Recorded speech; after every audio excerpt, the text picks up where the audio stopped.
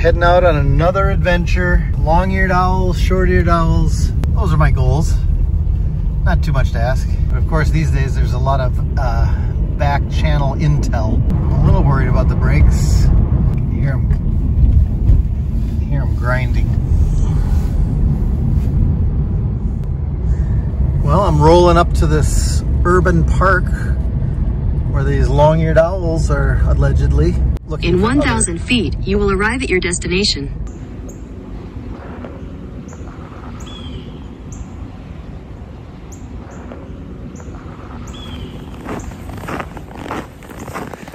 Still below zero. 10 below.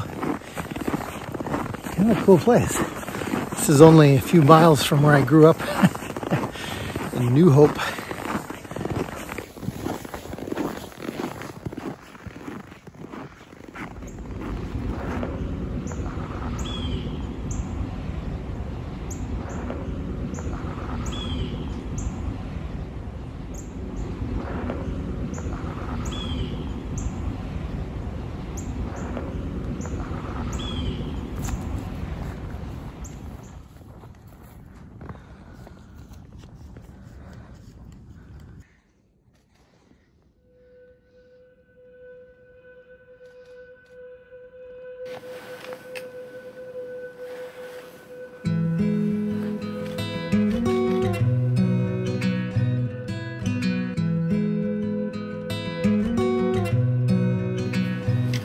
Turning his head. Oh yeah, he's got ice on his face.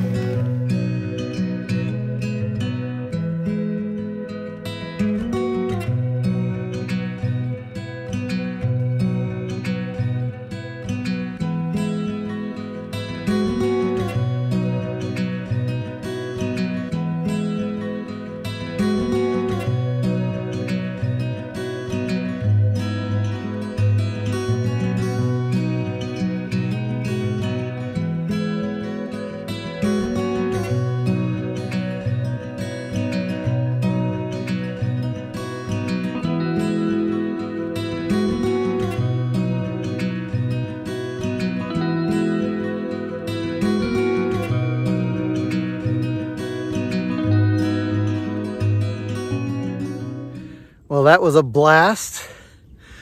I met Aaron and my friend Mike Deck. They locked onto a few long-eareds. I guess there's like 5 or 6 overwintering or more overwintering here. So yeah, brisk walk at 5 below zero. Those guys, Aaron had some great eyes and got some great looks at some long-eared owls. And they will be semi-colonial in the winter. They'll have these semi-colonial roosts. This is very common, and they'll even come out and hunt in the open at dusk. I guess there's a lot of voles here. I will see if I can come back and shoot some long-eareds flying in the open. Wouldn't that be cool? This was really the last regular Minnesota owl I wanted to photograph and to take video of. I photographed some babies in the Saxon bog a few years ago, and I'd seen them before, but just never got a shot. And it's for an upcoming project, which I'll let you know in a few months. Yeah, pretty cool. So onward. Little Frosty. My jaw is frozen. And I hope to come back and maybe catch them hunting out in the open. That's a pretty rare thing, so we'll give that a shot.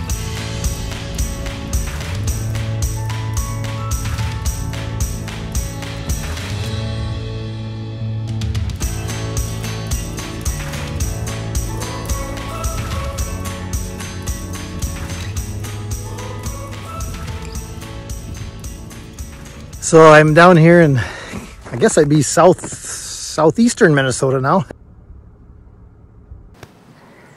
I had just a big flock of snow buntings right down the road. Trying to crawl up to them, get some bird in the landscape shots. They're a little spooky, but cool to see so many of them.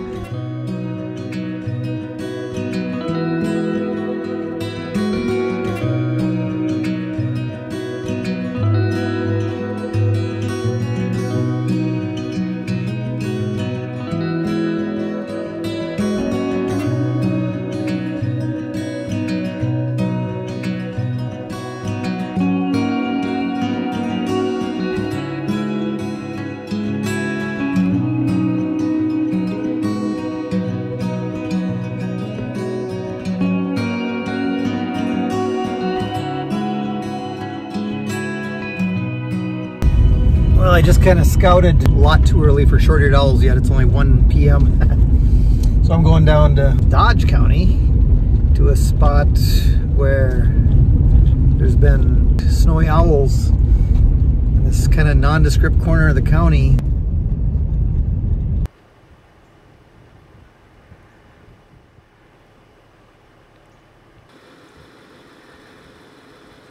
Doing a little drift busting and looking for snowy owls.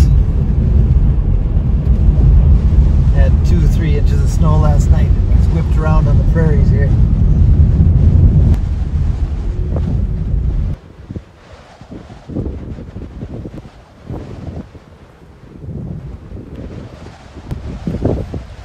Don't see any. I got my snowy owls. I am here at the Armstrong family wetlands, and from what I understand, it's privately owned, and the family put it into a conservation easement, which is fantastic. And just had a flyby short-eared owl. There's about 5 or 6 cars. There's short-eared owl right now. Let's see if I can, he's quite a ways out, but see if, I guess maybe I'll just plant myself here and wait. I mean, you just got to pick your spot, right? And stay there. I guess otherwise you're going to just run back and forth and drive back and forth, and that's no fun. One landed right across from me. Still a ways out, but had a vole, and yeah, picked it to pieces and ate it, and put on the 2X extender on the R5 with the 100 to 500 lens, but the wind was just shaking it. You know, I'll see if I can stabilize it.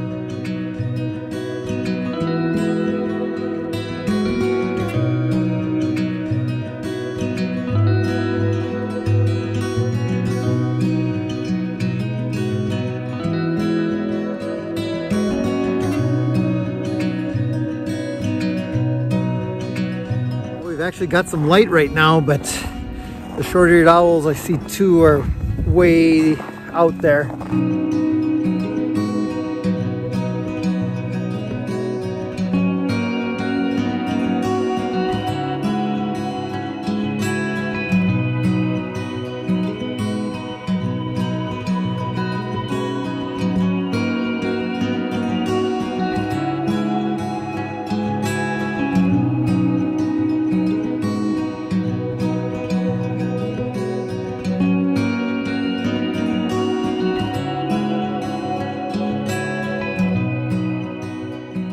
So now I'm just waiting for more owls and closer owls, and my face and fingers are freezing because there is a wind chill.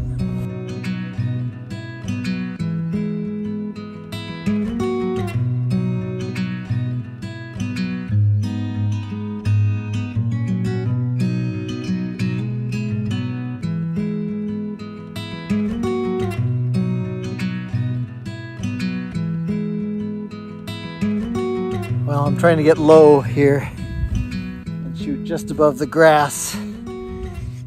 Light is getting low, so I might start actually doing a little panning. Try and get some panning motion blur shots. That might be kind of cool. Because there's at least, I don't know, 7, 8, 9. I don't know how many owls are out here, but they're catching voles right and left. There must be tens of thousands of voles here, so that's pretty cool. Got some video of that. Okay, here comes another one.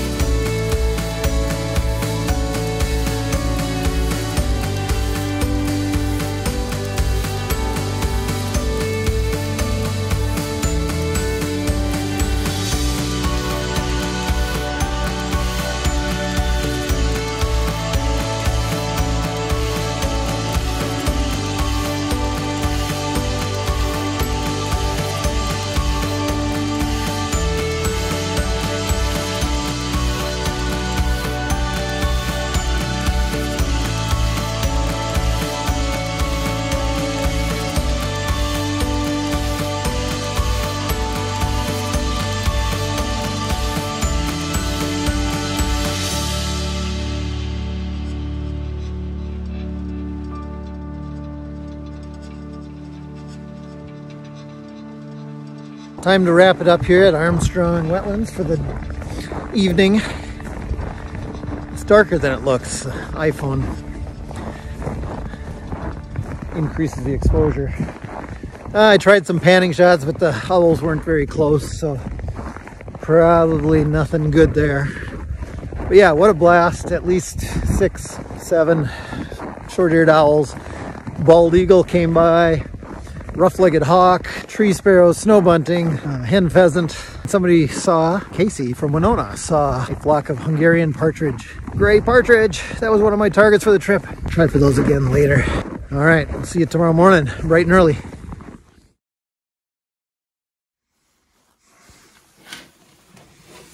Got a little snow. Windy, yikes. That is going to be the core of the Arctic air. The temperatures are going to be very cold for the next few days. Terrible during the day today, but tonight, watch what happens as we go through time here. This is tonight at 10 o'clock. The wind chill will be 20 below or colder, 40 below at Brainerd, and then we go into tomorrow morning, we're around 30 to 35 below all over the place.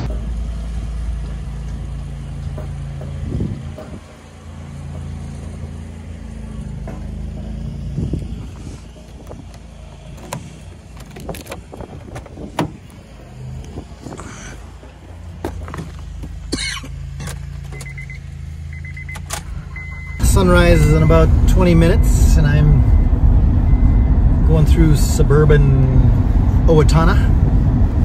I don't know, I talked to some folks yesterday and they said the short-eared owls are not very regular in the morning compared to the afternoon. We'll see how it goes. But they're crepuscular, so why wouldn't they? But we got like a couple inches of wind-blown snow overnight, and it's windy. Here we are, back to the Armstrong Wetlands. It is amazing anything can survive out here.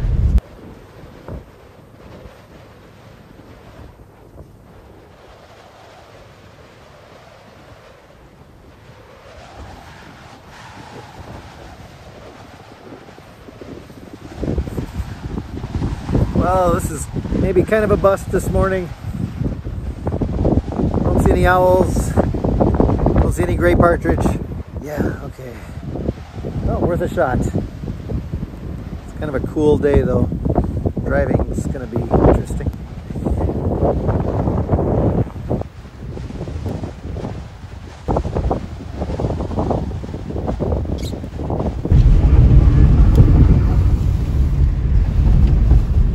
Ooh, we are busting drifts now.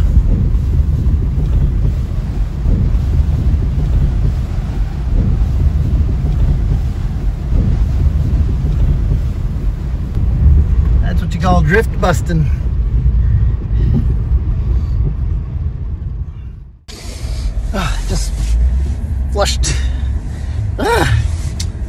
Just flushed a covey of about 12 Hungarian partridge, gray partridge. Golly, that was one of my targets for this trip. And they're out in this field. Of course, it's a private property, of course, but they're a little spooky. So let's see if we can get them here.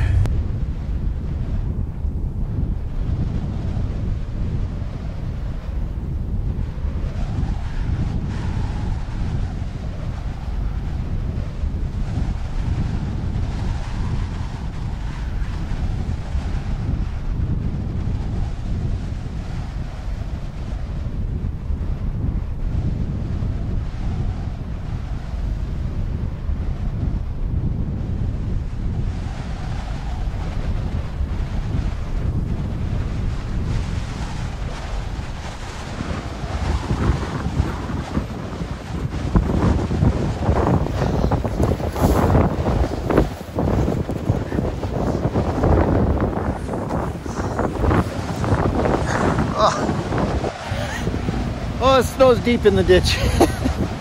Snow is deep in the ditch. Those gray partridge are a mile away now.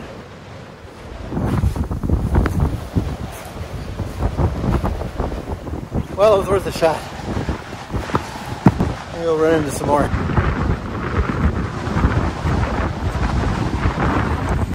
They're one of those weird birds that likes barren farm fields. They were right along this blown edge where there must have been some seeds blown in or something. They weren't sticking around. All right, let's keep going. I love this stuff. I am just gonna take any road that catches my fancy. I'm just gonna wind my way, just totally explore. In this weather, there's nobody on the road. Ooh, here comes a big snowplow. I know I generally have to go north and west. That's all I need to know. I found a castle on the prairie.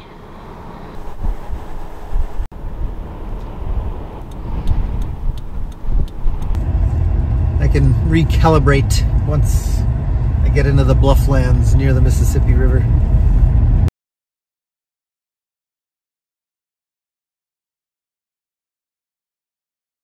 Getting into the bluff country.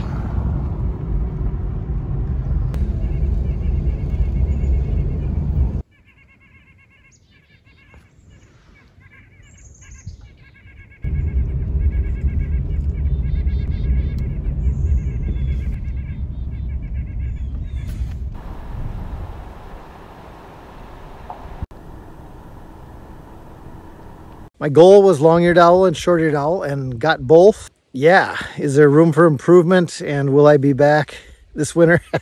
Absolutely. Would love to get some long-eared owls in flight and maybe some more shots with their eyes open.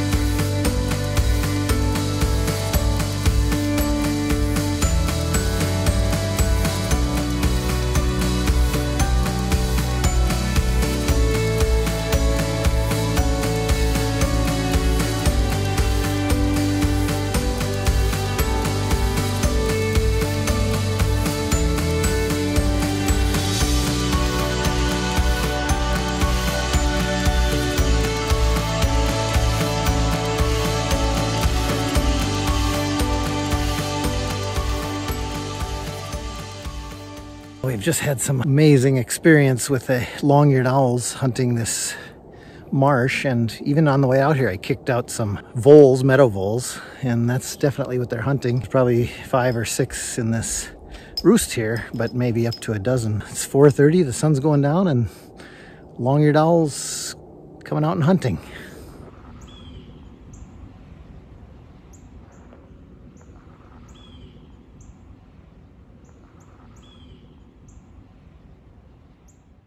Yeah, I decided to make the 2-hour one-way drive down here. I mean, how often do you get to see long-eared owls? I mean, hardly ever. And now I'm wondering if I'm in the right spot. You know, it's perfect light. There was an owl hunting here a minute ago, but maybe he's over there and everybody's over there getting the great shots. That dang photographer's dilemma. Am I in the right spot? Is there something happening elsewhere? What the heck am I doing?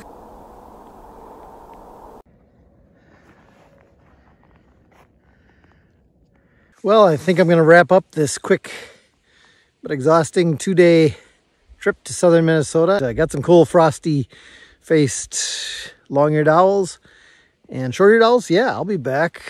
Boy, if we had light like this last night, it would have been amazing. Kind of flight shots in good light. But they're a little far out, but it was fun watching their behavior, catching a ton of voles. The bonus was the Gray Partridge, which most people might not be too excited about, but I was. And the numerous flocks of snowbuntings, horned larks, juncos along the roadsides. That was fun to see. Often by this time in winter, or even by the January 1st, we don't have many up north. The snow gets too deep and they move to southern Minnesota. I'm going to get home. My wife's car didn't start this morning and she had to get a ride to work, so I got to figure out what's wrong with that. Yay. But a fun time. And hope you enjoyed it. Here's some of my favorite photos from the trip.